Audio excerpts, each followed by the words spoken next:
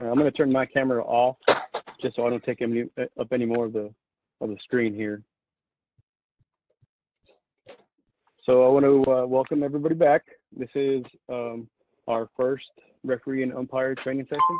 We had a successful launch last week with the introduction and like I said, our initial online training. So I want to thank everybody who joined in last week. Like I said, I think it was a pretty successful launch. We had over 155 people, so that was good. I want to welcome any new members that are on, any new recruits. This is the way we're going to be doing training for the time being. So if you're here, welcome. And if you're watching the replay, also since we have the capability now, we have our YouTube channel, which you can go to off of our website. Just go to the upcoming event section, click on any date, and you can review any of the previous recordings. Just a few things for tonight. Like I said, it's going to be geared primarily to referees and umpires. Leading the training is going to be Robert Frazier. He's a MEAC referee. Mark Cooper, he's a Big 12 umpire. Jeremy Epps, he is in the CFO West. And Jeff Wasserman, who has been a referee in our chapter for 20 years. And I think this is your 7th year as a White Hat. Is that correct? Yeah. Okay. So that's it for the presentation, for the introduction, guys. So I'm just going to turn it over to you guys now. I'm going to shut my microphone and my camera off, and I'll be monitoring the chat. Okay.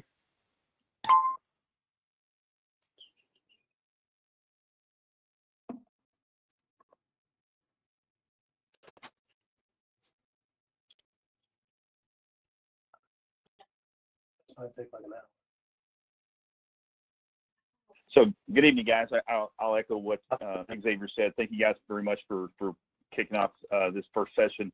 Although the session is titled Referees and Umpires, one of the things I would encourage you to, especially crew chiefs and referees, is to make plans to be here each and every week. To be an effective crew chief, I think it's not only important that we understand our role and our mechanics backwards and forwards, but it's also to be able to coach and to lead a crew. It's very important that you understand and have expectations of where everyone else will be. So we'll get started tonight. I'm going to kick off this first slide and turn it over to Jeremy and to Jeff. We'll kind of just talk. And this is, you're going to see this.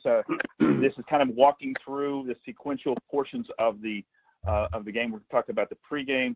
We'll go to free kicks and then the running game tonight, and then a few weeks we'll pick it back up with the referee and umpires with a passing game, and also scrimmage kicks, and then kind of a miscellaneous. So without any further ado, I'm going to turn over to Jeff and to Jeremy. Thanks, Robert. So starting with preparing for the game day, I like to watch and make comments in the previous week's game film with the crew. So I'll usually get the game film from the coach Monday, Tuesday. I'll watch, 150, 200 plays, make comments on them, send an email and make comments on relevant plays for everybody, get some feedback. And I'll often bring it next week to the game, and sometimes we'll even watch some film on a laptop from the previous week. I like to look at Dallas Morning News, see if there's anything big about the teams or the coaches in particular that might be written. It's always useful to know about some of the players. On occasion, I might contact the referees who had the teams the previous week or weeks and find out if there's anything I need to know about formations or whatever might be useful. I'll usually read one chapter of a rule book a week or read Referee Magazine. Sometimes if you guys don't have it, it's good to have. You get a TASO membership, you get it. Every month, including off season, they'll have a football section, and I think the case plays in there are really good to use. And some of the articles are, even though there's a lot of high school stuff on there, they're really useful. And I do email both coaches during the week, usually on Tuesday, just to introduce myself and the crew, tell them what time we're going to be arriving, and ask them to notify us if there's going to be a change in game time or anything relevant we need to know. I always copy Ty and the president on that email, so there's no conflict issue. And only one time did I actually get a response from a coach who wanted a ruling, and I just sent that up to Ty and the president and let them handle it from there. And they let me know what they decided so I could talk to the coach about it, but I didn't get involved in anything more than that. As far as travel and arrival time, the umpire and your crew should make the travel arrangements. The head linesman's the backup for the pregame conference, and he also checks on the chain crew and makes sure, confirms they're going to be there. We will carpool if the game is pretty distant, like Denison or whatever, but otherwise we usually go ourselves. But that's going to be up to every crew and where everybody lives and all those details. The crew should arrive at the locker room, in my opinion, at least 2 hours before game time. Get dressed and start your pregame conference. No more than an hour and a half before kickoff. Usually for pregame conferences, I'll bring some case plays. We'll look at some game film from the previous week. I like to get the chain crew involved. I do have cards. I have laminated cards that I made up, and I bring them every week, and I hand them out to the crew so they can actually run the conference to get everybody involved. And I'd like to say they love the cards, but this is a picture in 2008 where my umpire took my card box and put it underneath the car tire. So not sure they love them, but it works, and they don't know it yet, but I'm going to make another 100 for this year. So I'll get the last laugh on this one. Anyway, make it interactive. Whatever you do, just get everybody involved. Just don't stand there and lecture them. And look, for a few hours, you just need to get your mind off your family, off the job, talk football. It's one of the pleasures of doing this. We get to just escape everything for a few hours. For the pregame coaches conference and walking the field, I like to get on the field 60 minutes before kickoff. I believe the TASO requires 30 minutes. I usually do 60. I think the NCAA is going to be discussing going to 90 minutes or when both teams are on the field, but that's yet to be decided yet. And I don't think the UIL is going to make a change. And Bruce Tiff doesn't think they will either, but it's a couple weeks till that meeting till we know for sure. Walk the field as a crew, check the pylons, check your communication system. I think we all have one now, and check your microphone, be sure it's working. So if you have to change batteries or do something else, fix the feedback, you can do it in plenty of time before game time. As far as meeting with the coaches, usually after we get the sheet with the equipment attestation and the captains, find out who the ball boys are going to be, who are get-back coaches, find out if they're going to do any unusual plays that could fool us, make sure we don't get an inadvertent whistle. Did they see anything on game film about the other team that they'd like to talk to us about? It's okay to listen to what they have to say. That's a good form. I let them know I'm usually going to meet them between periods. I'm going to rotate back and forth, so they'll have plenty of time during the game to discuss issues with me, but that the wings do have communication devices, so if they need numbers or details on fouls, we can always get it to them at timeouts. I want to know about their quarterback. Is he right or left-handed? I want to know a little bit about their punter. I'll watch him in the pregame warm-up, though, and see how far they seem to be kicking. Do they want the ball? Where do they want the ball placed after free kicks? If you ask them, they'll usually tell you, hey, we like it on the left hash, the right hash, or just right down the middle. That way they don't have to keep on telling you throughout the game. Do they do a swinging gate? If they do, is the center eligible? If it's conference play, talk about positive points real quick. Timing, location of the coin toss, that's key. Obviously, you're going to do it beforehand. It used to be, it was probably about 50-50. Now it's 80-90% of the time we'll do the toss beforehand. And I let them know I want the team out in the field usually about 8 minutes before kickoff. If you're too general about that and you let them decide, they come out whenever. I like to be very precise. So if you got a 7:30 kickoff, say, Coach, please get your team out by 7:22. And they're usually pretty good about doing that because you want to get the captains for the toss about 7:26 or so for a 7:30 game. When we walk the field, when we come out of the locker room, again, check the pylons, look for any hazards. If you find anything, you need to talk to the athletic director. You've got time to get that done. After the coaches meeting, I usually join back judge at the center of the field. Just to have two officials there. I like to watch the quarterbacks on both sides, get an idea what they're going to be like, watch some of the key receivers. Then I usually walk around to the other officials who are usually taking snaps on both sides of the field and, ask them if they see anything about equipment or anything else I need to be aware about. Robert, you want to go to the next slide on coin toss? Oh, you didn't get that slide? Jeff. Okay, well, let me talk about the coin toss. And I sent you a slide. You didn't get it in there. So with a 7-man crew, I take a position usually on the 45, facing the main scoreboard. The umpire will be opposite from me. Usually be 4 minutes before kickoff. I'll ask the captains to be there. I don't let them bring in any objects. So if they've got flags or a big hammer or whatever, have them keep it at the 9-yard marks, and I ask the side judge and field judge to watch for that. TASO does give us the option, if we did the coin toss beforehand, that we can bring the teams directly out in the 49 with their back facing the end zone they'll be defending. I've tried that a couple times this year. Personally, I didn't like it. I like kind of the more traditional way where their backs are facing their sideline, and I have them turn around based upon the results of the toss, but you can do either one. If I'm mic'd up, I don't like to do the whole toss live. I don't think that we should be taking up 5 minutes of time on the microphone, and the PA announcers always seem to have a lot to do before the game. Although after the toss is done and I line the players up, I will turn on my mic and discuss results of the coin toss. That's the way I like to do it, but you can do it a different way if you choose to.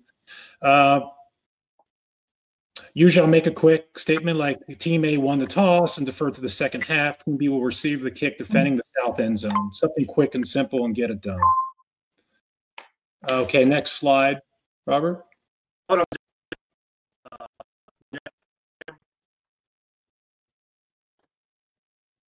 Oh, I'm sorry. I think you want to talk about walking the field, right, Jeremy?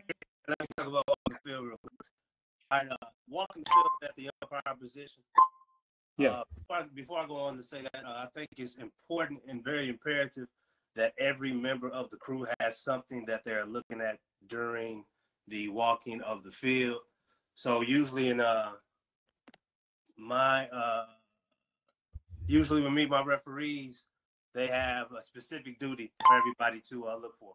So whether it be visors or streamers, somebody or everybody should be looking at something specific, and maybe you'll be doing that with a teammate. So usually I'll be looking at visors with the back judge, and then the head and the line judge will be looking at something different. During my walk of the field, if there's a cast, usually a coach will come up to me and have me check the cast. After I check out if it's good or bad, I go talk to the starting centers for both teams. When I'm talking to both centers for both teams, I'm getting their names, their first names, and I'm telling them that, hey, I'm Coach Epps. I'm going to be working with you today. I'll go over my expectations with him as far as substitution goes. I think we have some substitution slides later. I also asked him, hey, man, if we have any funny business throughout the game or during the game, who can I talk to? Who can I lean on? So you want to be vocal, vigilant, and you don't want to talk with your flag. I think that's something that Michael Cooper told me a long time ago. You don't want to have a flag party throughout the game. You want to use your voice and use your body throughout the game. After I talk to the center, I'll go to look at the defense, and I take a look and see what the defense has. Once I look at the defense, I ask one of the coaches, who's the captain of the defense? Because when we tend to have any scuffles, we usually lean and try to talk to the offense. We need to talk to the offense and the defense. So once I talk to that defensive captain, I'll give him my expectations of the game. I say, hey, man, if you have any, funny business, I'm going to be leaning on you. I'm going to be talking to you throughout the game just so, we can speak about an issue instead of having a UNS or UNR, especially on anything sketchy or anything not UNR or UNS worthy. Once I do that, I pretty much look at the offense, look at the guard play, look at the center snap, and that's pretty much my walk in the field for the 60 minutes during the pregame. Coop, you got anything to add? Yeah, well, I don't really have anything to add. I just would like to make sure that we stay consistent as a chapter. And if you guys don't mind, I would like to address something even what Jeff said. And because Jeff was like 30 minutes before, but his crew like to be out there 60 minutes before. And I'm thinking that if it's a player from each team out there, we need to have someone out there. The other thing that I would also like for you guys to start considering so you don't start mixing things up.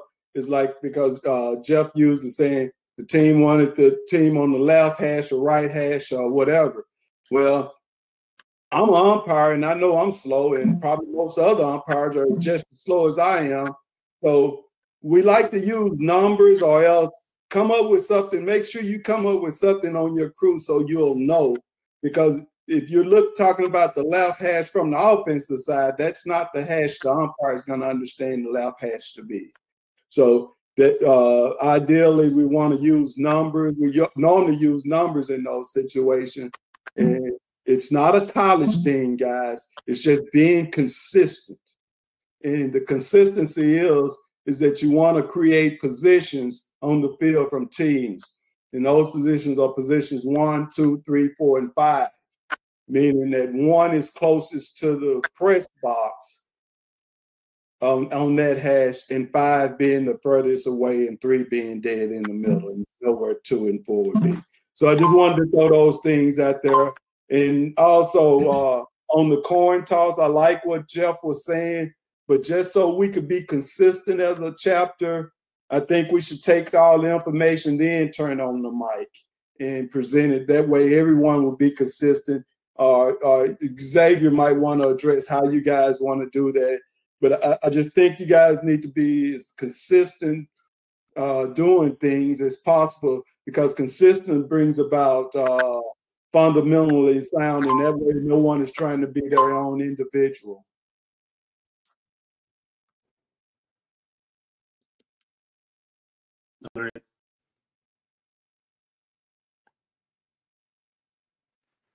Okay. Jeremy, you want to start with that? Yeah, free kick. So we'll be opposite the press box.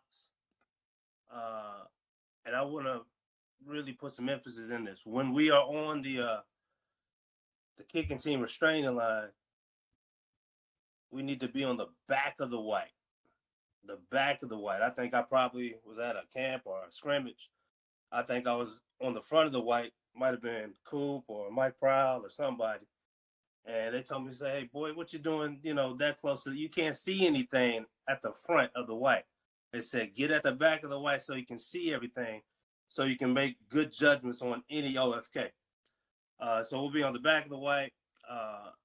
On each kick, I tell my guys, I say, hey, man, let's do a good job of staying on side on every kick.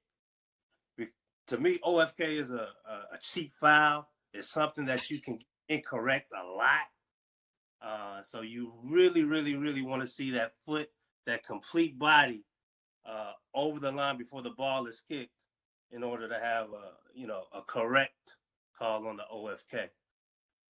Not only counting my kicking team, but also looking at the receiving team.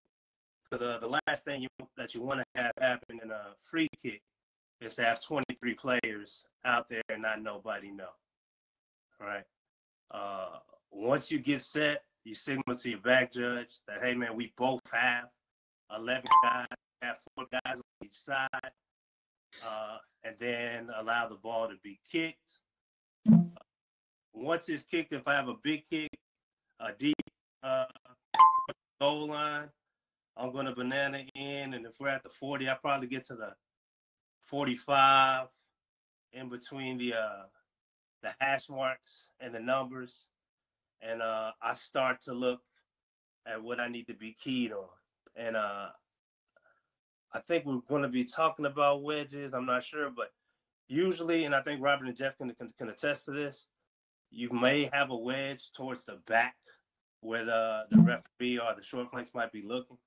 But in some film that I looked at last summer, a lot of the wedges happen where the back judge and the umpire will probably be looking at. It's those front groups of guys that tended to, in years past, get in groups of 2 or 3 within shoulder width apart. So that's something that we're definitely going to have to be able to judge on. Also looking at the kicker, making sure he's free of foul for those first 5 yards. Kickers are doing a good job now. They just kick the ball and they kind of just jog towards their sideline. So, we still have to make sure he's free of foul. he's getting out of the play pretty early. Coop, you got anything to add? No, sir. Jeff. Yeah, so if this was a free kick after try, I'm going to review the score, and if it differs from what's on the scoreboard, I'm definitely going to chime in with the crew and make sure we've got everything right. If it's a onside kick scenario, I'm going to make the alignment call as soon as I can so the crew can adjust for that. We go immediately into position. We don't do the old thing we used to do. We'd go to the 20, yard line and split off. We just go right into the positions.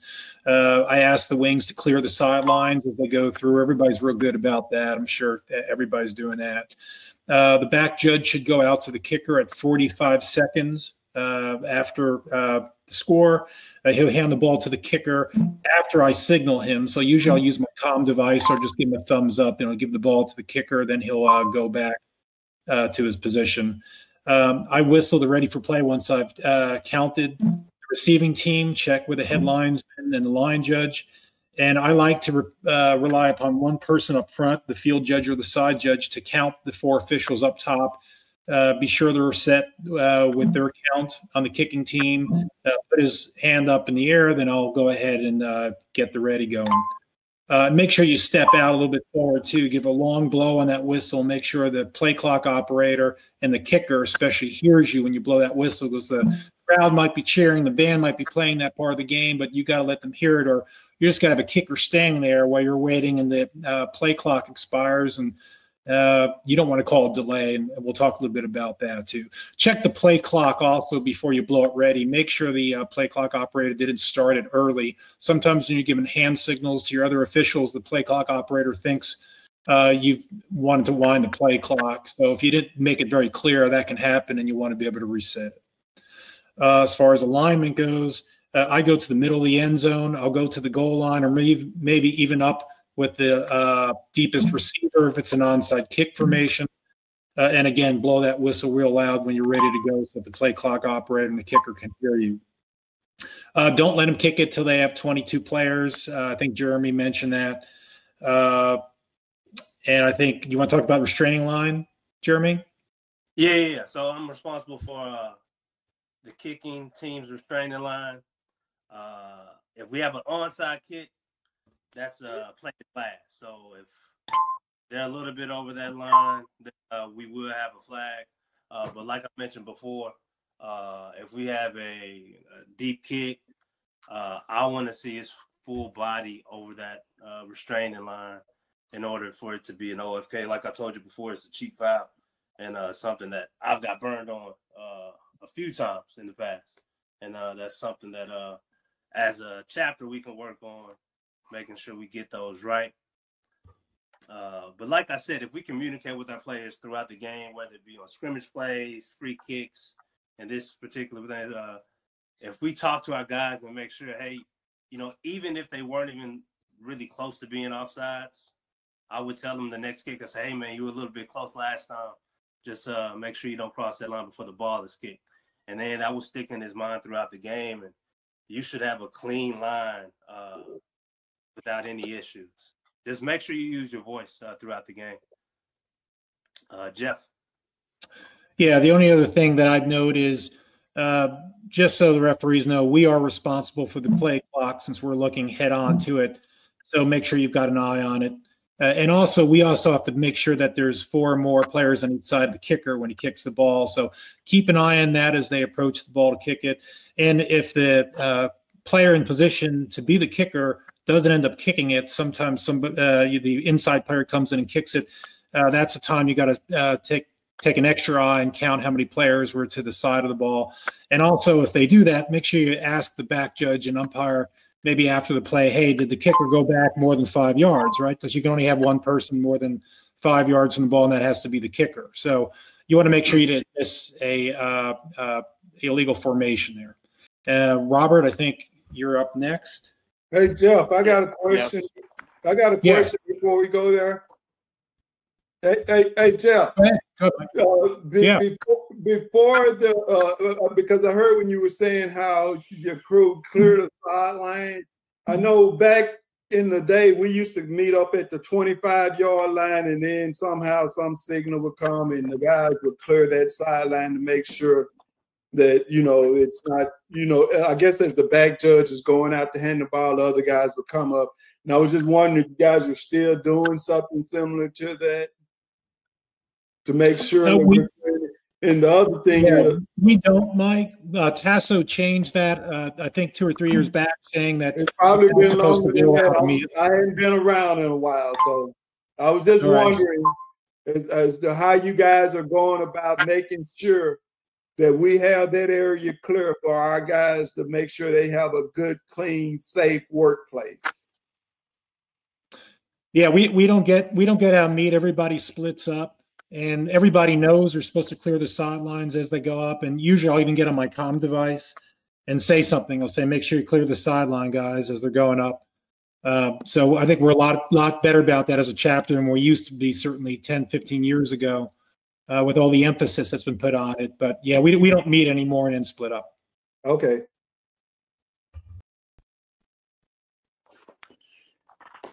Great. So as Jeff and Jeremy were talking about the leading up to the kick, what we're going to show you now is just as the kick is prior to the kick. And so, Jeremy, I'm going to let you take the umpire, which is in the top left-hand panel, if you will, and talk us through this and the movement here as just prior to. Then the next slide will be during the kick, which actually be the umpire's next movement. So just as we're mark the ball ready for play, what are you thinking? What are you doing? All right. So prior to the kick, I'm in an athletic position. I have 1 foot on the 40-yard line. My left foot 40, my right foot on the 41. Heat in on the 5 guys that I see in front of me, making sure they do not cross the ball before it is kicked. Like Jeff said, making sure they are in a legal formation, foot on the line, and nobody's beyond that 5-yard mark. After that, when the ball's kicked, I guess we're going to talk about that in a minute. But when the ball's kicked, I tend going to do my banana and get set up and settled right at between the 50 and 45-yard line. Jeff? Great. Yeah, and one thing here, and as we were putting this together, and Michael pointed out, if we split, I see a lot of guys, and coming up, I have to be honest, I was guilty of this, is that I would actually straddle the 40-yard line, which actually is an incorrect mechanic to really get guys to get the best angle, especially if we've got an onside. This is a free kick away. You can tell, but we don't ever know. They could have an onside kick, the opening kickoff, and heck, we saw it in the Super Bowl a few years ago in the second half. But you can see that this official at the top, he's kind of that's an old mechanic where he's straddling the line, and this official at the bottom is actually where we want you, which he's got his left foot on the 40 and his right foot on the 41. We would want to mirror that on the top, where we'd have the official's right foot on the 40 and his left foot on the 41. So that way we're actually seeing that in a true picture, because if you're straddling the line, you're basically looking at the back of players after they've broken that plane instead of being out in front of that. So guys, that is one thing that is just very, very small, but being consistent. So umpires, back judges, on that opening free kick and free kicks, make certain that instead of straddling the line, we've got our back foot on the restraining line, and that our front foot the yard past that. All right. Again, it's just consistency, but it puts us in a better. And what we're talking about tonight is a lot about just having good angles and having our eyes in position to help us make the call. Coop, anything that you want to add to that? No, excellent job, very well put. Okay, great. So from the referee's perspective, same thing like Jeff said. This is just prior to the kick. You've done your job. What I always do is I make certain with the headlines and the line judges that we've got 11 on the receiving team. So I want a visual thumbs up, just like I'm a back judge. And so I'll put my left thumb up, and I'll signal to that official. I'll put my right. and I won't put them up until I get a visual. I won't put them down until I get a visual from that official, meaning that they're alert that they've actually done their counts. Last thing we want to do is just to allow our line judge and head linesman just to give a rubber stamp. I mean, there's times where I think I've got 11 and I may have something other than that. So if I have 11 and they're not certain about that, I don't want them sticking their thumb up there as though they've got it. It's just like the back judge. But prior to the kick, the referee, like Jeff said, as far as spacing and positioning, is that I want to be deeper than the deepest receiver. So if he's on the goal line, I'm going to be in the end zone, making certain that I keep him in my field of view and also in front of him. We'll talk about that in just a moment. As we talk about this, the reason that we're doing that is that we want to be able to see through the receiver and then on into that front line of blocks so that we can have a good visual on those. We don't have forward progress, so there's no reason whatsoever to really have our eyes glued on that ball carrier after he's received the kickoff. A lot of times, referees, we want to watch that ball carrier, and we've got two other officials who are responsible for forward progress. That's not us. So what we want to do is make certain that we are not officiating error, that we want to get our eyes up to where we can actually be a better official at officiating this play. Okay? So we've done our count. We've gotten 11. We've looked at the 4 on either side of the kicker. We've marked the ball ready for play, and now the ball is in the air. So during the kick, Jeremy's going to kind of take us through during the kick what he's going to do, and then we'll have some visuals on that as well. So Jeremy, kind of during the kick. Yeah. So during the okay, hey, Jeremy, quick thing before you go back. Robert, can you go back to the preview screen? Yeah. The first one up at the top, you see where the guy is on the 50-yard line? How he's at the back of the white. That's what we want the umpire at. We want him at the back because that's what Jeremy was talking about earlier. Yes, we want the umpire back there at the back too. Either his heels or toes at the white, whichever, to give him the best view. If that makes sense. That's all I want. Great point. Yeah, great point. Yeah, if that ball comes your way, you want to make sure you've got a good angle on that instead of being on top of the action. Yeah, go ahead, Jeremy.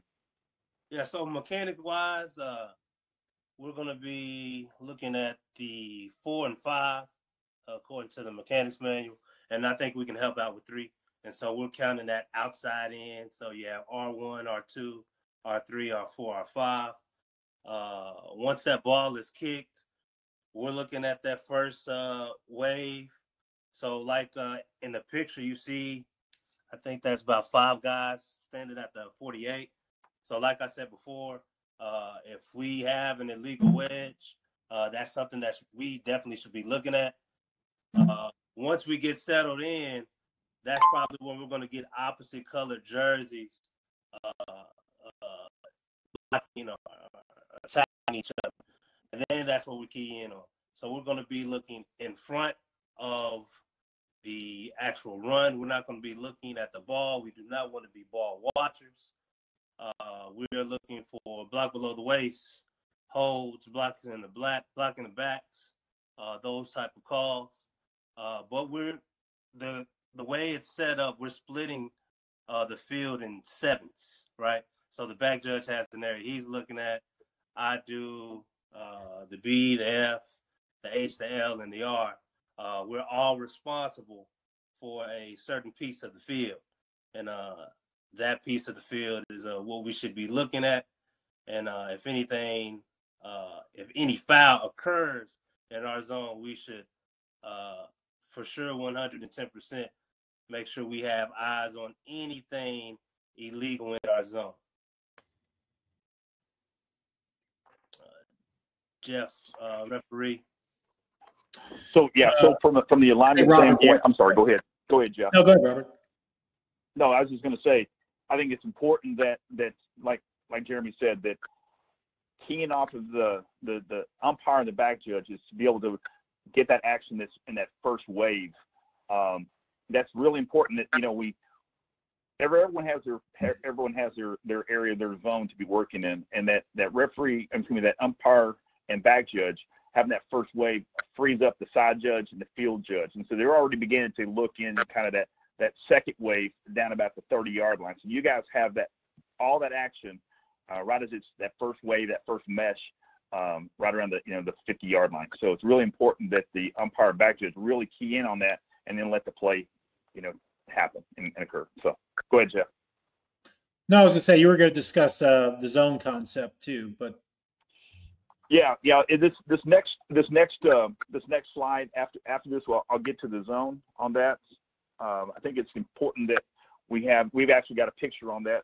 Talk about the zones themselves. So we want to talk about kind of prior from a referee's perspective. We've talked about the counting of the players. Make sure we've got 22.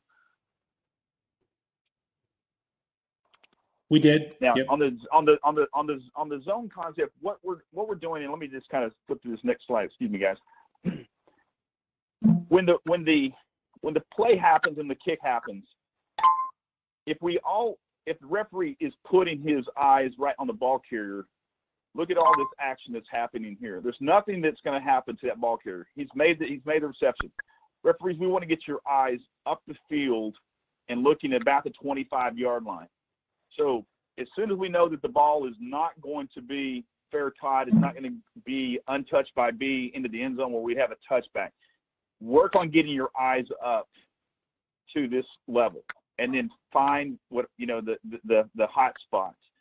Right now, we've got a couple of potential hot spots, but we've got eyes, the line judge or field head linesman or line judge, whoever's in this right side has probably this. The other official, depending on where we've got forward progress, he has forward progress and he might begin to get a peek here, but there's nothing happening here. These guys are not engaged, so let this one go. What we start seeing is that with everyone's having their eyes where they should be, we've got a potential low block here. We've got nothing here. We've got something that's a potential point of attack and a potential low block, and then we've got engagement here. So, guys, it's talking about the zone. Make certain that you know where you should be looking. But for tonight, referees, work on getting your eyes up the field and not concentrating so much on this ball carrier, the returner, because we've got help. We've got forward progress help with the line judge and head linesman. Hey, Robert. Okay? Robert. Yes, sir. Can I put something in there that I think that would be beneficial for guys? Hey, guys, if you know the color of the receiving team, which in this case it's red, that's the potential fouler. So right now we got 27, so that would be either the back judge or the umpire that we would have a potential block in the back. So if you don't know those colors, it's impossible for you to possibly officiate this play in a correct way. So get in the habit of learning what the color is of the receiving team. So because that's the team that's more likely to foul. That's not the only team that could foul, but it's the most likely. It's just like on change of possession. You want to know who's most likely to foul, and if you identify with the color, you're that much further in advance of getting the play correctly officiated. Good point, Michael. And Jeremy, just this kind of illustrates, I think, what you were talking about. So the kick has just happened. So this is going to be your loop in, and then you're going to be watching the number 4 and 5 here as play materials takes off. Correct. Yeah. So Okay. especially during the return, I forgot to add this. Once Team B player has the ball, we want to be settled in and we want to be stationary. We don't want to be running when the ball is in the field of play. So once we banana in and we get settled, we're stationary, that's when that's when Team B probably going to be receiving the kick. And when we are stationary, that's when we can make the best decisions possible in order for whether there's a foul or not. If we're jogging, I think maybe Cooper, Mike Proud told me this. When you're jogging, your eyes are moving, they're up and down. and you can make some incorrect judgments and some incorrect calls, opposed to being stationary and getting where you need to be. But always hustle, don't hurry. You don't want to sprint to a spot. You want to move with, preciseness, but you do not want to sprint to a spot. My apologies, Robert. Yeah, no, that's great discussion, Jeremy. Quick. One of the things I wanted to point out is, go ahead, too. Oh, okay. I was just going because Jeremy, I don't take for granted. I don't know who's. I see there's 99 plus people. I don't know who's in that plus or whatever. And so I would think if you say you banana out there, I don't know what you're talking about. I'm just being honest about this approach, and I want to make sure guys getting what they need to get in here. Okay. So when you say you banana out there, when you say you banana out there, what exactly are you saying? So Robert, help me out because I have the cursor. So yeah, at the umpire position, I'm going to banana will split. I'm going to go an angle to get to, let's say right now, between the 50 numbers and the hash mark. So that's where I want to get settled. Okay. Right in that spot right there. So what make me, I want to make sure, because if I'm going to use that term banana, that's not my term I want to use in this situation. And I don't want to get officials mixed up when we start using this word later on down the street. I think in the TASO mechanic book, it speaks of you angle out to that spot.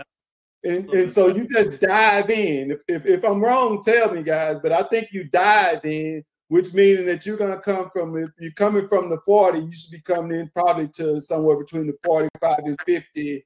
And like you're saying, then you set up and start officiating. That worked. Okay. I don't want it to work. I just want to make sure everybody is on the same page. It's not about if it'll work. It's about all of us being on the same page and understanding. There's some young guys here, and I just want to make sure they get everything that they get. Yes, sir. Yeah. Okay. Good discussion. I think obviously you want to be behind, so that you can officiate the play coming behind the kicking team and work that play. This bottom in the right-hand side is really the same. I think is really just emphasizes and illustrates the importance of this official here. Does a good job of keeping his eyes up. As you can see, it's the same return as we showed before. It's just a higher view, but the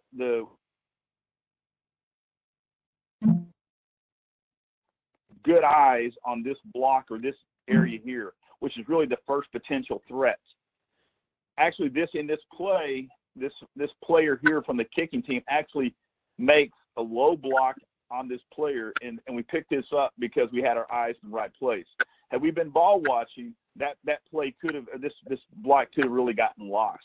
So referees, make certain that you keep your eyes up to the potential threats, keep them there, and then your eyes will take you, kind of to that action. So be scanning it, and once you pick up where you believe the action should be as the ball gets there, stay on that block. Don't watch the ball. All right. So Jeff, you want to talk about, and Jeremy, after the kick? Well, you want to go back to a slide that says during the kick. You want to go back a little bit. One more. Go back again. There you go. So moving down, I think we talked about trying not to delay a game on the kicker. If he doesn't hear us, just reset it and have the back judge, talk to him through your comm device. Make sure you've got more than 4 players each side of the kicker. Our responsibility as referee is the end line. Deep wedge formations, I think Jeremy alluded to that. A lot of the wedges will be up front, but we'll get some in the back too. And remember, if they're lined up, if they're stacked, that's not a wedge formation. They got to be shoulder to shoulder within 2 yards. And it's got to be intentional. If you got 2 guys blocking and they just get pushed back or fall back and end up next to each other, you don't have a wedge formation there. And as Robert was saying, keep your eyes ahead when the run begins. For a fair catch inside the 25-yard line, a muff, if the receiver muffs it, then catches it, you've got nothing, and that ball's going to go to the 25. That's good. And by the way, it's got to go to midway between the hash marks. So the zone number 3, what Mike was saying. Not if the ball hits the ground, though. So if he muffs it and the ball hits the ground and then recovers it, play's dead, but it's going to be at that yard line where he recovered it. Or if he muffs it and it bounces up in the air and another player gets it, he's still going to blow it dead, but the ball is going to be placed at the spot where the first player called the fair catch. So that may work for or against them. And by the way, an invalid signal is okay. It doesn't matter. They still get the ball at the 25, even if the signal was invalid. Let's see. Okay, interesting case scenario. There was an AR about this. What if the player who calls for the fair catch is out of bounds at the time he calls for it, or he calls for the fair catch, then steps out of bounds, and then reestablishes himself when he makes the catch? Just so you guys know, that's okay. All right. There's no rule against a receiving team member being out of bounds. So I actually had almost had that happen this year. Guy called for a fair catch with a foot right near the sideline. As long as he's not out of bounds when he catches the ball, we're okay, and nothing's going to be unusual about it. Some other rules unique to fair catch: kick out of bounds, lateral position. So if they kick the ball out of bounds and it goes out the sideline, where are you going to spot that ball? It's going to be at that hash mark, right? It doesn't go midway. It goes at a hash mark. I think a lot of people erroneously put it in the middle field when that happens. Options for your kick out of bounds. As you know, you get 5 yards in a re-kick. You get 5 yards from a dead ball spot, or you get 30 yards from the restraining line. Just be aware if your restraining line had been moved by a penalty before that kick, you want to make sure you take that into account. And I think there's a slide about it later on, but when you go to the coach to give him the options, just give him 2 options.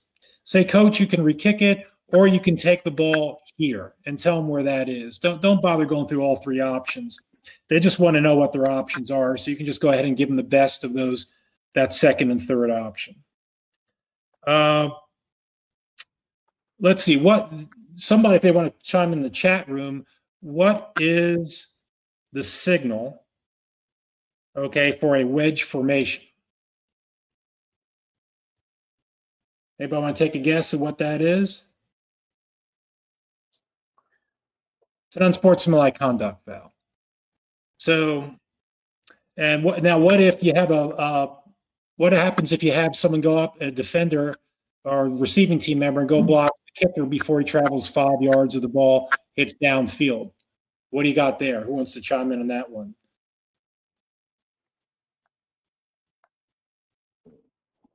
That's a personal foul. That's signal 20. That's actually signal 40. That's a block below the waist signal. So just a little bit unusual type of things. We don't see them much, but those are the right signals you want to use. And okay, go ahead, Robert. I think we're going to after the kick now. There we go. All right. So remember, we have a play clock running, so we need to move quickly. You know, after the kick play ends. I like to iron cross after the kick is dead, because you're going to have a mass substitution no matter what happens. So you may as well iron cross and look over at Team B's sideline so you can see what they're going to be doing. But you need to keep an eye on Team A too, because this is a time when you may get an illegal substitution. For example, a player comes in from the bench, establishes himself as a player, and then goes right back out. All right, you could have an illegal substitution if he does that. So you got to keep an eye on Team A too during the substitution phase. The umpire is going to go to the succeeding spot, and the wing official is going to get him the ball. I don't usually get involved in the relay. I'll usually help actually get the kick ball out and relay it to the kicking team sideline in that case. Team A has 25 seconds to move the ball. All right, so if they want to put it on a hash mark, they got to make that they got to make that decision before the play clock gets below 25 seconds. The umpire will come and stay over the ball till I signal them. The wing officials on both sides, if you guys are out there, make sure you tell your teams to hustle at that phase. They're still a little bit slow getting out. I've seen both cases where the kick, Team A and Team B were both slow to get out there, and I had an umpire sitting over a ball, and we had delay of game calls on both the offense and the defense this year. I know the teams and coaches are still getting used to that, but just keep an eye on that. And we discussed kick out of bounds, communicating with the umpire. Just be sure your umpire and your head linesman know what you've got. You often have multiple fouls on kick plays. I think we're going to talk about that later on. So be sure everybody's on the same page before you walk it off.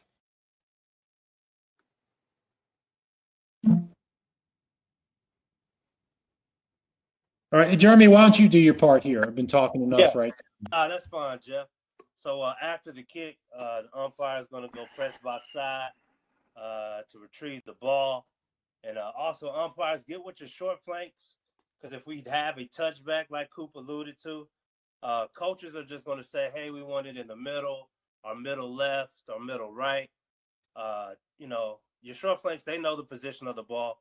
So have your short flanks communicate with you how you would want to be communicated with. So, hey, we want it on position 3. I know that's going to be right in the middle. Hey, we want it on position 4. All right, that's going to be in position 4. So make sure you get with them on that. I think we're going to be talking about penalty. On penalties, always get in the earshot of whoever the throwing official is and the referee. So you know where you're going to be marking the ball off, if it's a spot foul. Maybe we're going previous spot. Know where you need to be, hear what you need to hear, and then not walk off the penalty. We're not walking off penalties anymore. We're moving. We're hustling, not hurrying. So always be in the earshot of any type of penalty so you can know what to do, set the ball up. And like Jeff alluded to, whenever we have a sub, I forgot to mention this. Of course, during the game or during the pregame, I know my center's name. I think we are not, in 2020, we can't be within a yard of the center, right? Offenses move very, very fast. So let's say my center's name is Henry or something. I'll get to about within 4 yards in front of him. I give him my hand up. I say, Henry, hey, man, we got a sub. Wait on me. And I've told him this during the pregame. So as soon as my referee gives me the hand to move out, I take 2 steps back. Now I'm at 8 yards. And then I point to Henry and say, hey, man, it's all yours. So opposed to you're within that 1 yard, your referee moves you back, and then you're jogging backwards to go officiate, and then they say hut, and then you probably miss something that you shouldn't miss, right? And if you miss it, it's going to be on you. So make sure you're in a stationary position to officiate. And I think somebody coached me up on that. And after I did that, if I miss something, it's on me, but it's not going to be because I'm moving backwards. It's good advice. Okay. For the referee, again, be aware of multiple fouls and free kick plays. It's pretty easy to get caught up there, and be sure you know which team committed the fouls. Sometimes they can get pretty confusing. Officials need to report to the referee the who fouled, what the foul was, when did it occur? Did it occur during the kick or the return? And where on the field, obviously, it occurred, and what the enforcement's going to be.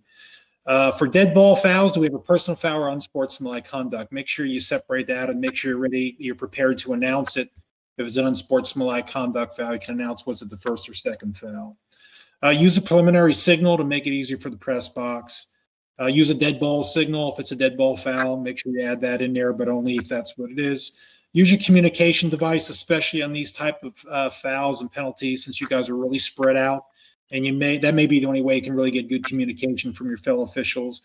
And slow down the reporting official. I know when I was a newer official, one of the bigger mistakes I would make would be I'd get excited when I had a foul. I'd run in there and I'd report it too quickly to the referee. I wouldn't do a good complete report. Sometimes I'd make errors. So it's our responsibility as a referee, slow it down. In fact, just slow down the whole process. I mean, whenever I've gone back and watched TV games, I just would think to myself, man, it just seemed like we took so long to do that. But when I watch it like this, it took like 5 seconds. I mean, you got time, and that's our time to shine in a lot of ways, the way we call fouls and the way we enforce the penalty. So we don't want to make errors there. Take your time, do it slow. Believe me, it's always going a lot faster than you think it is. confirm your enforcement with the umpire and the head linesman, like we discussed. Make the announcement, face the press box, look just below the press box, and make slow signals and announcements, not too verbose. We'll talk about later on. We have to get a little fancy with your calls, but right now I wouldn't do it ad hocly. I would just keep it sweet and to the point, and just stand back and just give your signals nice and clearly. Get your arms away from your body when you do it, and just exaggerate it almost like an elementary school kid could see what you're doing. All right, typical fouls during kicks, offsides in the kicking team. Two options for most fouls. They can re-kick or take the yardage at the dead ball spot for Team B, assuming Team B has the ball at the end of the play. What's the one exception here? Who wants to chime in on that one? Kick catch interference. All right, so that'll be a spot foul. Kick catch interference is the one exception to that.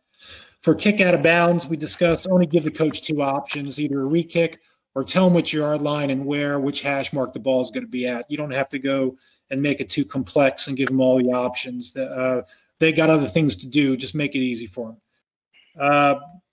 For illegal block below the waist, for holding, block in the back, make it during the return if you can. I mean, I don't know. It's real tough to call that one during the kick. Obviously, that's going to be a previous spot enforcement. Most of those fouls, I think they're usually occurring during the return. So it should be the exception to the rule. You got to call that during the kick itself. And make holding big by philosophy. On a free kick, it needs to be almost like a takedown if you're going to call it. If they're just getting handsy, let that go. And don't call holding on touchbacks and fair catches if you can avoid it. If it's already been thrown, so be it. But go to the official and maybe say, "Hey, do you want to call this? It was a touchback, or is there a way maybe we can waive that one off? If not, call it. But it would be best not to call it if you can avoid that, because you don't have a return, right? So you know the way you're going to have to enforce that's at the previous spot. Kick catch interference. I think we talked about that. It's going to be a spot foul. Wedge formations. Wedge formations are not illegal. We didn't talk about that previously, but if it's an obvious onside kick formation, or if the play results in a touchback, by rule, you do not have an illegal wedge formation. By philosophy, all right, don't call the foul on a free kick out of bounds or on a fair catch. So those are philosophies, not the rules, but we don't want to have it in those cases either. Okay, Robert, next slide. Here we go. So, guys, we're now going to transition from the kicking game into the running phase, and kind of keeping that same flow that we just had. Think about this now as we're picking up the running phase of the game.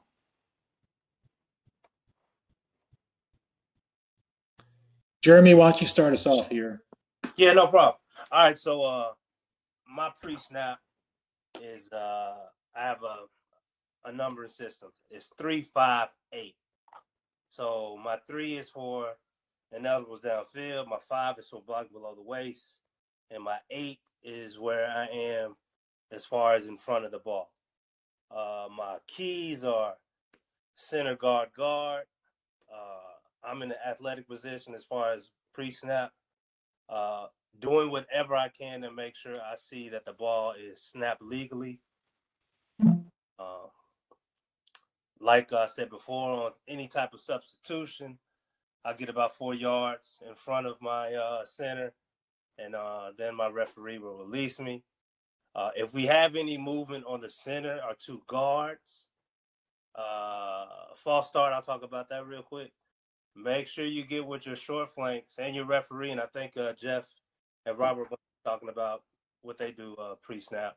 But if there's movement by those guys, big movement, right, that's going to be your flag first. That's going to be your flag first.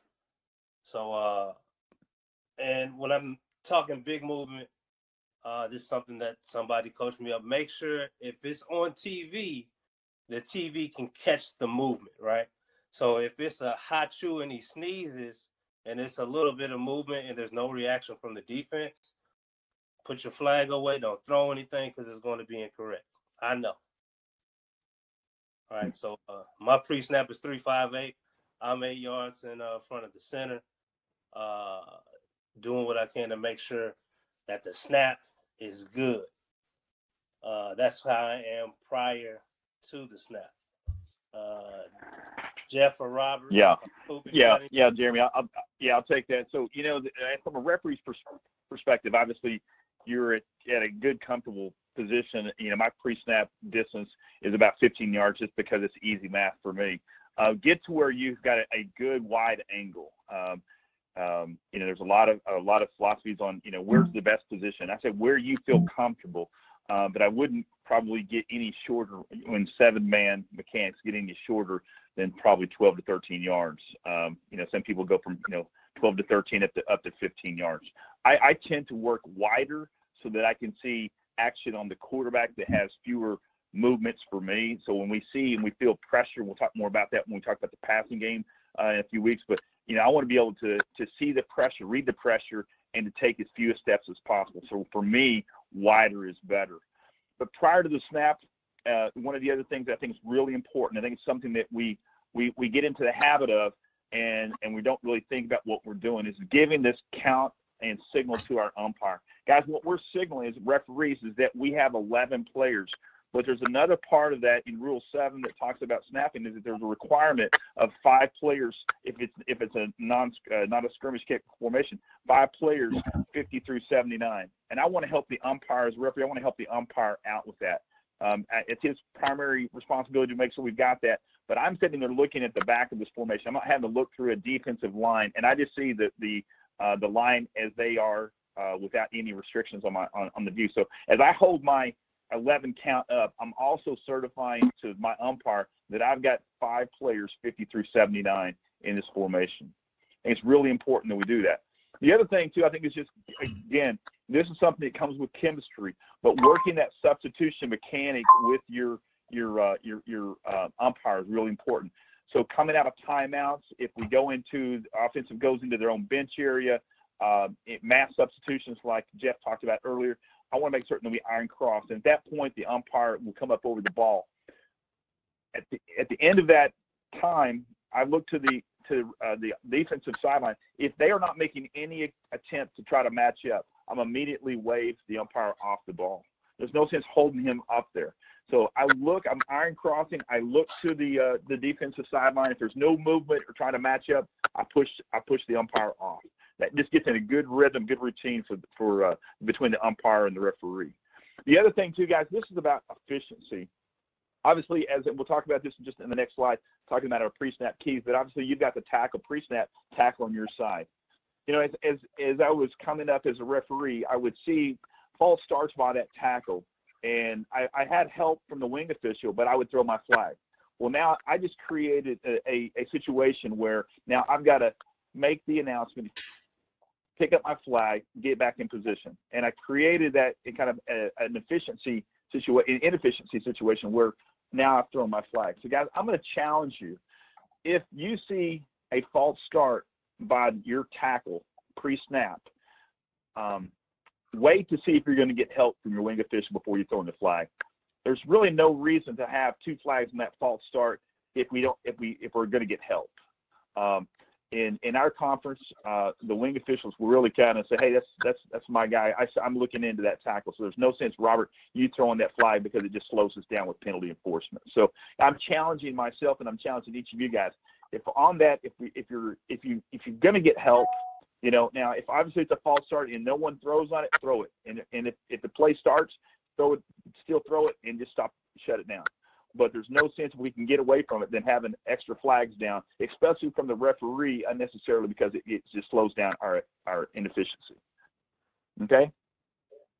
So we're going to talk a little bit, and Jeremy, will kind of walk us through the zones, but this may be a familiar concept. It may be something that's new to you, but we talk a lot about, front side of the play, back side of the play, point of attack or on the ball. So what we've done, we've developed this numbering, and you'll see that pre-snap, everyone has a zone. So field judge or side judge, we're going to be the outer zones. The wing officials on the short wings are going to have the 2s and probably 2s and 3s. or excuse me, 2s and 4s. And then the referee is going to be looking to tackle on this side. And like Jeremy said, the umpire is going to have center and 2 guards. This is pre-snap. So as the play starts, and this is pre-snap, now it's kind of, we got a little bit blurry here, but as the play continues, we want our eyes to continue in those zones, but you're not going to stay with a particular, stay in that same zone the entire time. So as this play continues or starts, you'll see that it's actually a sweep play. So the ball is right here. A lot of times, like we did on the kick, our eyes as referees, we want to go right to the ball. As there's nothing that's going to happen. There's no foul other than a potential face mask, and we're going to have plenty of eyes on that from this action on this ball carrier. Where our eyes really should be is right here. We've got potential. We've got hands to the face. We've got a potential. This offensive player could go low. We could have a potential chop block. So, guys, keep work from inside out, not wanting to get to the outside too quick. I find a lot of referees, we want to jump to the outside. We want to jump ahead of the runner or be right on the runner. Guys, go here, stay with this block, and as that play continues and stretches, let your eyes continue to transition with the ball. So then you'll really come from right here. And as the ball carrier continues to zone 5, you're going to be in this area or maybe staying with the block back here. Okay, because as you get into the wide zone, you're going to have help from the deep and the back judge and also your line of scrimmage guy. Jeremy, you want to take us through kind of this point of attack action from an umpire's perspective? Yeah, I do. But before I talk about that, going back to subs, because I know Jeff and Robert, we talked about this. If your referee goes through the iron cross and we's working substitution, be reminded and make sure you talk with your referee. Umpire, if you go in there, you're relying on your referee to have that count for the offense, right? So make sure you guys talk about that during pregame, because if you're working sub and you're going in, your referee is going to be counting 11 and allowing you to get back so you can officiate when the ball is snapped. Right, Robert? Yeah, exactly, Jeremy. Hey, I'm going to try to help out with that. And really, a lot of teams that even doing the muddle huddle, even if it's not the traditional huddle, you can, as a referee, you can get a count. And if they bring in a player, you've got 11 and you've got one coming in, one going off. You've still got 11. So now you're going to rely on your wing officials to make sure the player gets off the field. But exactly right. I try to, as a referee, try to get that 11 count as quick as possible. And if we have a substitution, let my eyes then drift over to the defensive side of the ball, to their sideline. Good deal. So at the snap, and the good thing about working Texas high school football, you working like D1 talent almost every week, depending on your teams. So offensive lines, they really just don't block in place anymore. A lot of the stuff that we see now is second level blocking. So like, for instance, in this play, if we're looking at zone 2 or 3, that lineman's getting to the second level to make sure he does something to that linebacker, right? And so if anything happens on them, we can't be watching the ball like Robert said. We need to be focusing on 2 or 3. So like Robert said, on 3, we may have a hands to the face. 2, depending if let's say it's a pass, we got to make sure that he's not beyond 3 yards or 3.5 or 4 yards, I would say. And like Coop can attest to, that mechanic is now, or that ruling is now for the short flanks.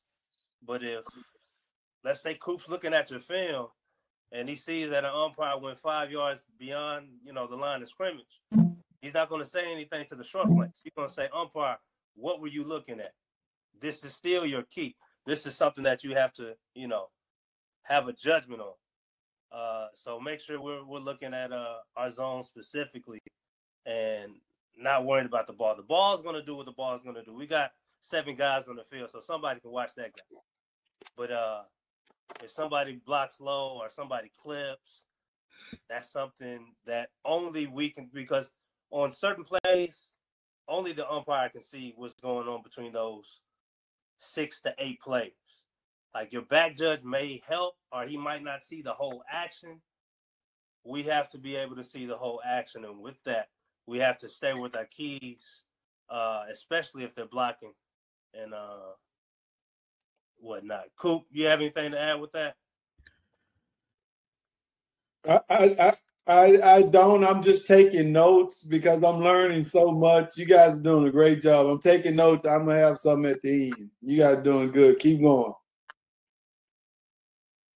Okay, cool. So this next view is really the same kind of view, the same philosophy, guys. But it really just emphasizes that as this play is beginning to form, that your eyes as a referee are going to go to maybe a couple of blocks. You can see here's the ball carrier, not threatened at all. You've got a couple of options. You know, as I look through the back of this ball carrier and I look to the line, we've got a block here and a block here. Now, the reason I want to probably work this play a little bit, if this guy breaks and bounces outside, I want to see if there's any type of restriction right here. We've got a potential. His hands are right now just outside the frame, but nothing's going on. They're kind of dancing. But if this player wants to bounce outside, and this lineman then pulls, now we've got some type of a pull and restrict by this lineman. You know, we want to see that. So, guys, it's not, I guess, the whole thing right now is, as referees, make sure that we get our eyes off of this ball carrier and to this line play. From an umpire's perspective, Jeremy, you want to kind of talk? And, guys, let me say one other thing. If this play goes away, excuse me, it's just in reverse. The umpire is going to have these blocks, and referee, you're going to now have the backside type of blocks. So if this play were a sweep towards the top of the screen, referee, you're not going to go watching the ball. You're not going to have the blocks ahead of the ball carrier. That's going to be the umpire and his wing official. You're going to now be backside. You're going to be looking for trips, clips, and some type of UNR or takedown on the backside.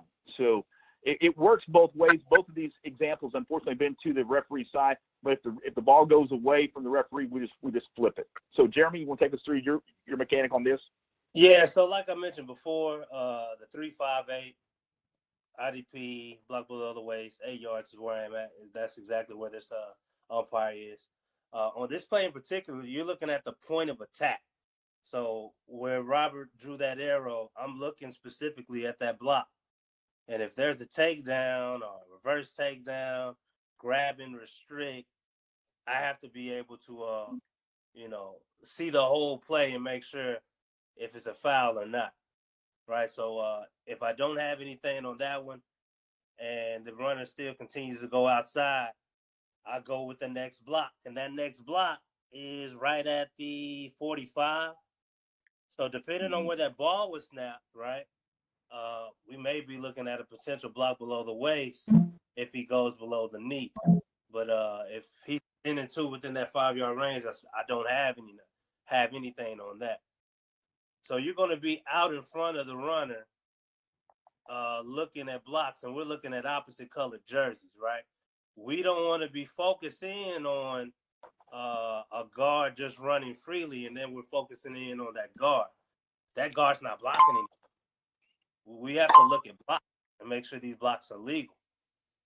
And so that's what I'm doing. And then Robert said, everything correct. If the ball's going the opposite side, I'm out in front of the runner. I'm looking at that left guard, and I might get an opportunity to look at that left tackle if that left guard and that defensive tackle are doing anything too major, right? If I have a grab and restrict on that edge and I get a crack at it, then I'm going to, have a flag on it. But that's something that short flank will probably see before I do. But like Coop and Jeff and Robert, you want to make sure you see the whole play on everything. If you don't see the whole play and you see a body on the ground and you didn't see everything, that's something that you can just chalk up as you missed, or maybe a kid slipped and fell. But if you see the whole play and you see the whole process of the play, the whole process of the takedown, that's when you can have, excellent judgment on whether it's a foul or not. Cool. Yeah. Okay. I'm glad you asked me to come in on this, sir. So we were talking about the front side, back side, and then I also heard you guys mention something about the holding and stuff like that. And so I'm gonna defer these comments to later because I think when we get into this here, we want to be able to talk about the definitions of holds and things like that. And so I don't want no one to get lost. I want this here thing to creep along just like it's creeping along. And so that way we do get an understanding of where everyone is.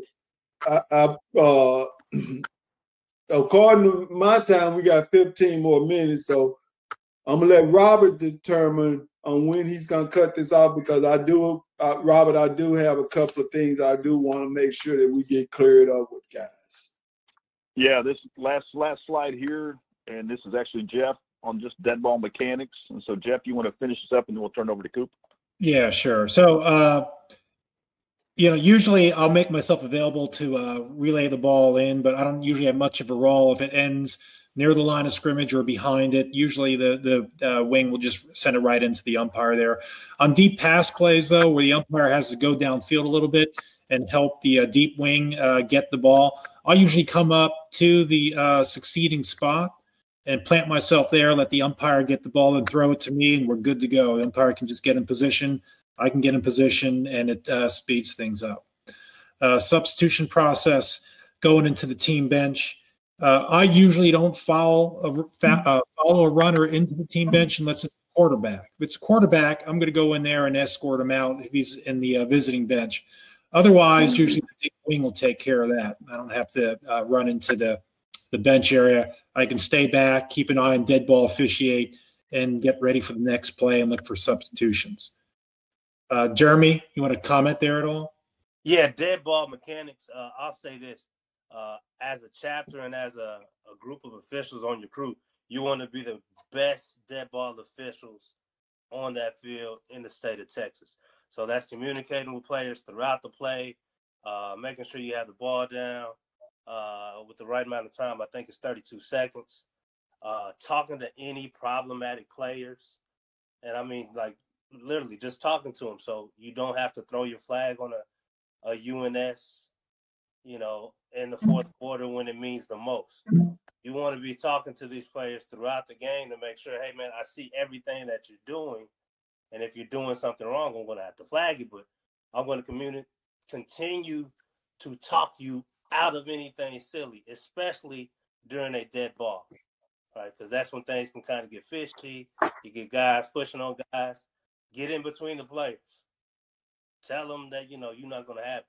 Because, at the umpire position, you're going to be dealing with, 10 of the angriest guys on the field. So make sure your voice is heard throughout the game. All right, going to the next down. I'm going to look at down and distance like we all should be. Confirm there's no fouls. I'm going to start watching Team A for a substitution. Get in position, count Team A, and start communicating with the umpire. Got to keep my eye on the same side tackle. Watch the backfield, make sure they get set for 1 second after the huddle or after a shift, and we're good to go. And let's see, game clock and play mechanics. At the end of the previous play, we should all be taking a look at the game clock. Let's make sure we don't have any mistakes going on. We know the status of the clock, especially in the last minute of a half. I usually don't look at the play clock, but will sometimes after a free kick, just to make sure that that's where that is, and make sure that the teams are doing what they're supposed to be doing.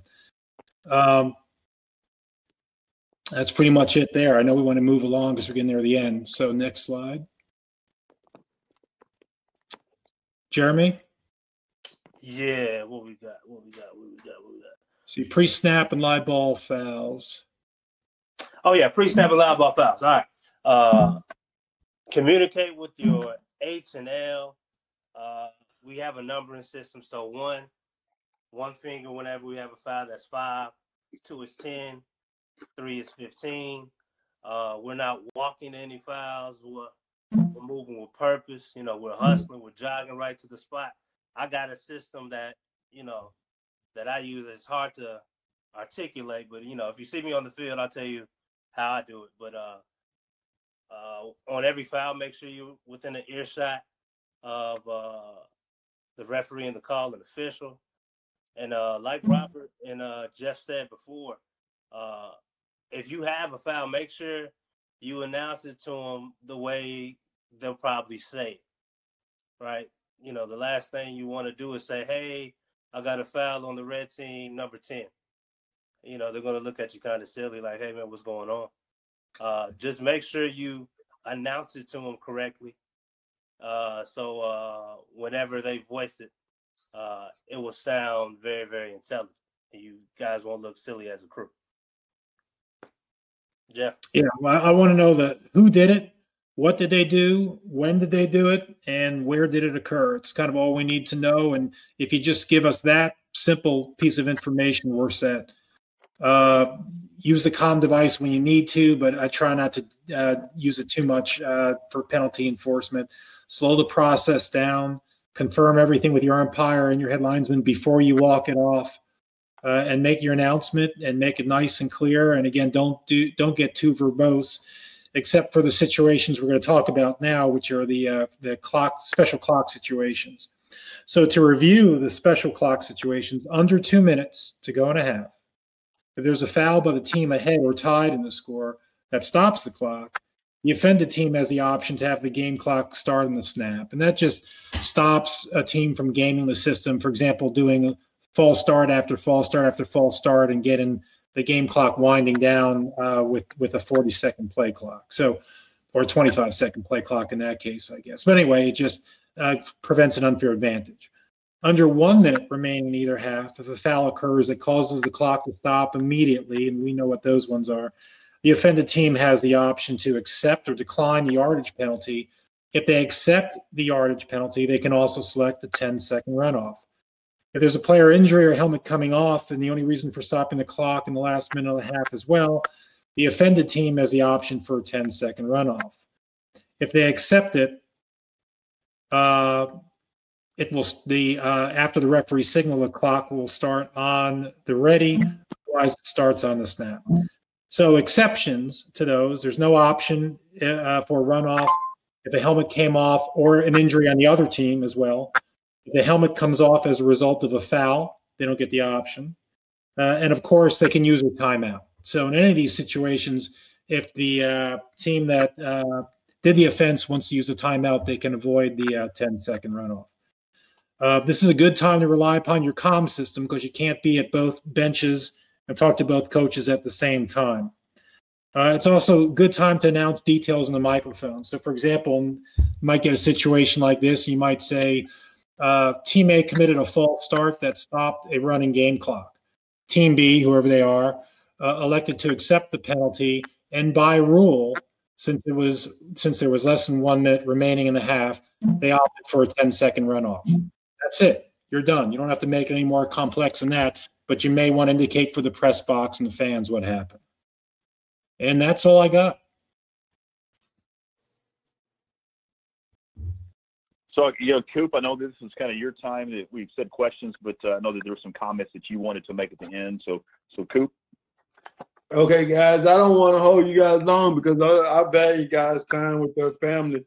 But I do want to at least throw out some things. And the good thing I like about working with these group of gentlemen is I've gotten to work with Robert before in the past because he's been around. But it's my first time meeting Jeff, and with Jeremy, my thing was trying to get Jeremy to come out of his shell, and he's done an outstanding job of doing so. But I'm going to continue to push him because he's got a great future in front of him as well. But the thing I wanted to talk about really was quickly is strictly about everybody doing their job. And it's not enough time for me to address everything I want to address. So at some point in some time, I will be back to address some of the things. And that's why I'm going to be taking notes. I'm going to be taking notes in all of the sessions because when I hear things and when I see things and they're not going to what I think that's going to benefit the chapter, I don't care who's presenting or who toe I step on, guys. Nobody in the chapter have a game to give me, so I don't care about that. I'm going to just speak the truth. And so I want to make sure that everyone is on the same page and everyone is getting to what we need to get to. So just out of the notes I took tonight, iron crosses, the banana out there with questions about those things, and also conversations about what we're talking to the centers about in pre-games and things like that. I can tell you real quickly what that is, so we don't have to take that over. Is you want to be able to communicate with that center exactly what you want to get done. It's no more than having a parent working the chain. You want to be able to communicate with what job you want them to do. And for that, as far as that center goes, that conversation should be keep your guys in line, take care of me so I can take care of your team. And that's not cheating, it's just getting the most out of what you can get out of that individual. The other thing that I would like to talk about is I think we're going to need to spend a little bit more time on front side, back side, and to make sure everyone understands that. And also, as well as the holding definition. Because so many times guys want to throw holding fouls, but we need to make sure that when we're calling a holding foul, that is what it is. And then the dead ball situation, if any of you guys know me, if you're not a good dead ball official, you're just not a good official in most people's eyes. I won't say my eyes, but in most people's eyes. And then the substitution process, I think that the whole chapter is going to have to work on that, and I think we'll spend some time with that. And also, I mentioned someone with the ZAP 10 and all of that. That's going to have to be a crew thing, as well as any of this stuff, because your side judge may be the best person to know all the rules and understand all of the ZAP and stuff. And so we want to make sure that we give the freedom to do whatever they want to do within a crew, but we want to make sure every crew have the opportunity to have success that we so richly deserve to have as football officials. That's it for me. And I think I'm up to the last minute. That's it. I'm through. So Xavier, thanks, Michael, for that. And we look forward to the comments throughout all these sessions and lean on your wisdom. Xavier, any words of wisdom before we adjourn for tonight? Yeah, guys, just a couple of things. Just got a couple of announcements and some stuff to go over for next week. Number one is, I don't know if most of y'all heard or not, but we did lose 2 of our chapter members in the last several days. Robert Van Sr. passed away, as well as Ricky McGee. So please keep their families in your thoughts as we keep moving forward. The second thing is this meeting and the recording will be available tonight on the website. Just go to the same spot you went to, and instead of join meeting, it'll say replay session for tonight. Next week, we will continue the training, but we'll move on to the short flanks part of the training. It'll be the same kind of format. So we'll look forward to seeing everybody there. If anybody didn't have any more questions, I think we're pretty much done. Thanks, guys.